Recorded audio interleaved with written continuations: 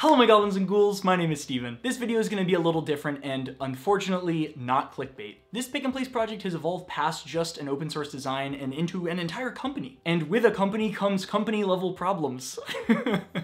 I've really enjoyed getting into some of this in recent videos, especially about sourcing, but this one is a doozy. A few months ago, Lucian opened his email to find a cease and desist. For those of you who don't know, a cease and desist is basically a letter saying, if you don't stop doing X, we're going to pursue legal action. I think of it as a polite formal request to resolve an issue without getting a court involved. So why the heck did we get one and who sent it? I'm not gonna get specific about what company sent it because ultimately it doesn't matter. And please no conjecture in the comments about who it is. I'll delete any comments that have any guesses in them. It's just not important and they're doing what makes sense for them, but it was sent because of our company's name, Index Machines. Their letter claims that because of some trademarks that they own, we can't use that name. They asked us to stop using the word index altogether, company name and project name. So naturally, it sucks to get this letter. It's never fun finding out someone's jonesing to sue you. As soon as we read through this, we immediately got a trademark lawyer and hopped on a call. Long story short, while we could fight it, we've decided to avoid a long battle and just call ourselves something else. Turns out, if you have a trademark, you have an obligation to defend it. What we've learned is that if you want to retain your name and make sure that you don't get sued over it, you kind of have to get a trademark and you have to defend it. We think that's what this company is doing, and we would much rather work on the pick and place than fight with them. So we will be adopting a new company name and a new project name. Part of the reason why I'm making this video is because I want to share this with all of you because this has been going on for months now and it's kind of been killing me not being able to talk about it. Like a lot. And the second reason is I want your ideas. I've been working on this project for about 2 years now, and over that time and all the videos I've made, you all have given me so many good ideas for so many different kinds of things that I could do to make the project better, to organize things better, all kinds of stuff. I'm sure y'all have a bunch of super good ideas for names out there, and I want to hear them. Naturally, Lucian and I have been thinking about names also for months and months and months and trying to pick something that would be good. Not only a company name, but also a name for the project. Maybe they're one and the same like they kind of were up until this point, or maybe they're two separate things.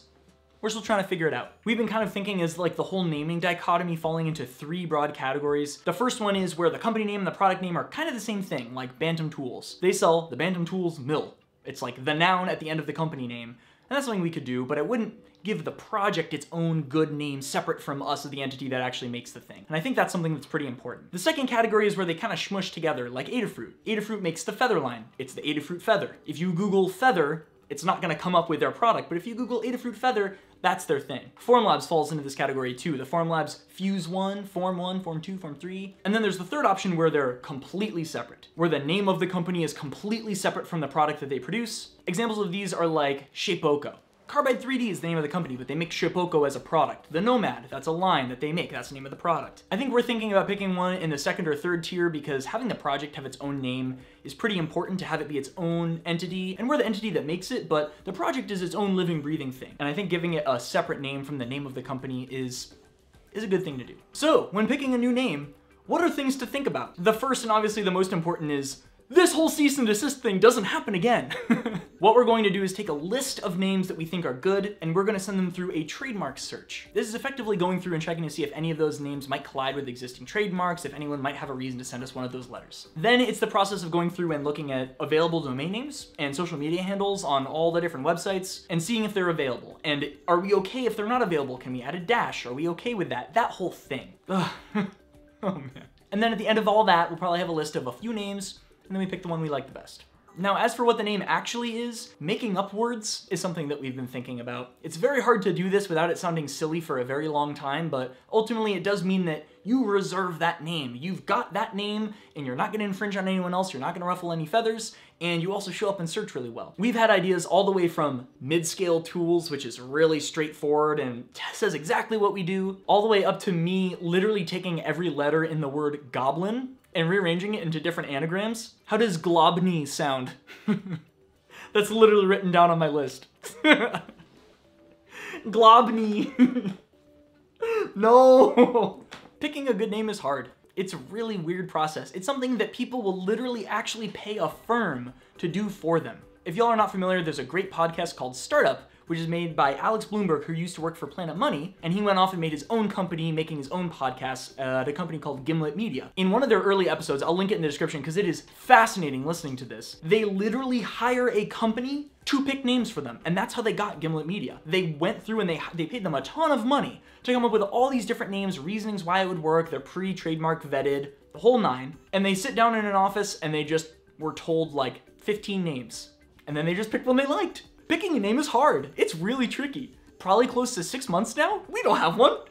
We don't know. We have a lot of options, but none we're super stoked about. If, as I'm saying all this, you're like, oh man, I got such a good name, please leave it in the comments. We would love to hear your thoughts on this. This is definitely one of those things where the more voices, the better. The more weird, funky, interesting ideas, the more knobs it starts to turn, the more juices are flowing, the better ideas come out of it. So if you have even an inkling of a thing you might think it would be cool, I read all the comments. I will see it. I will look at it and it will go into a document that we consider. I am technically talking about both company name and the project of the pick and place, but I really mean the project. What we are putting out there into the world is the project, is the pick and place. And that's what all of you have contributed to. So that's really where I would love to hear your thoughts. What do you think? What would be a good thing to call this? This has been such an unbelievable amount of stress dealing with this. Figuring out hiring lawyers and figuring out what to do about this. Naturally, I'm really bummed about this. It breaks my heart. I always liked the name. I thought of the name Index as a company or a product name when I was in the shower at Supercon. It was before the first day of Supercon in like 2019 or something. And I was like, that'd be a good name for something. And it sucks to not use it anymore. Everyone refers to it by that. The community is built off of that word. And that sucks. But this is the path forward, and I'm really looking forward to seeing what funky ideas you guys have. This project is very much a community-driven thing. I did the meat of the work to begin with, but so many contributors have contributed work and effort and thought and advice into making it what it is. It only makes sense to have y'all weigh in on the name too. You guys. Anyway, that's it for this one. I'm sorry this one's a short one. This is not the only thing we're dealing with behind the scenes right now. A lot of other weird stuff is happening that I can't quite talk about yet, but I hopefully will be able to very soon. I'm just so relieved that I can tell you all about this now. All right, that's it for this one. Thank you all so much for watching, and I'll see you next time.